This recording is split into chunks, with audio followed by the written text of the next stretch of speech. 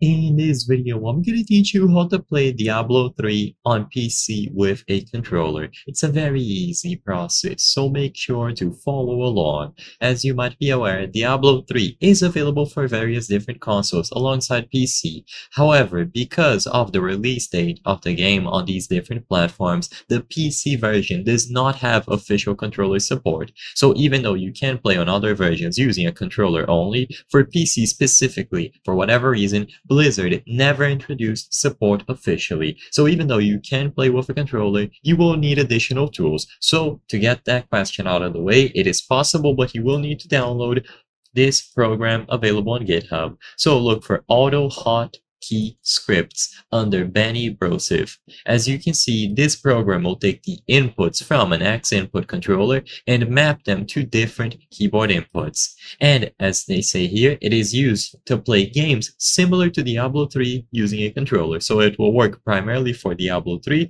but similar games like Path of Exile will function as well. These are going to be the default keybinds, as you can see, and all that you have to do here is choose the option to download. So visit the official website, and on the GitHub page, you will be able to download the official file. Once you have it downloaded, there are some additional steps that you must do. Inside of Diablo 3 or any other similar game like Path of Exile, make sure that you are running in windowed or borderless windowed. This will allow the inputs to be registered properly. Next, bind force move to space and close all open windows to P.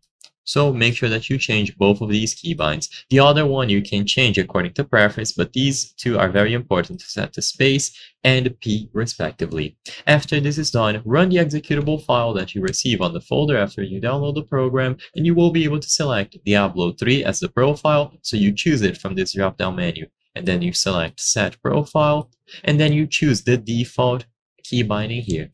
You have some alternative ones, so you have Default, Demon Hunter, and then Necromancer. You have other games available as well, like League of Legends and Path of Exile, but as long as you choose one of the Diablo 3 ones, if you want to play that game, you will be able to choose set keybinds and you will be good to go. You can manually change a lot of settings here, but leaving them on default should be enough. Make sure that you launch the game and you will be good to go to use your controller as long as this application is running in the background.